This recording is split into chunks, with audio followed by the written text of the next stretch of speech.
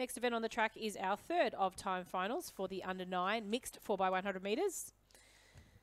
Victorian best performance for this event is 59.74 seconds. Our fastest seated time comes in at 1:06.18 by Knox, who are featuring in lane 5. We'll introduce the athletes to you in just a short moment.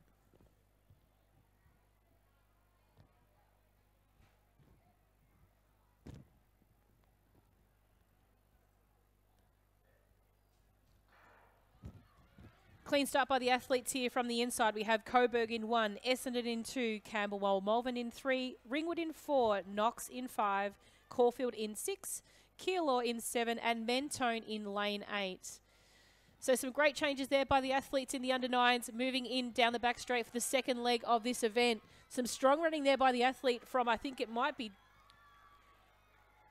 Ringwood at the moment, as well as Knox too. Knox come through with that fastest time, so you do expect them to shine at the moment as they come into the final stages of this race. But Knox and Ringwood are running very strong at the moment together. Really late dash here by Caulfield at the moment coming into that mix as well. They're in lane 6, so they've got a little bit of space to make up here.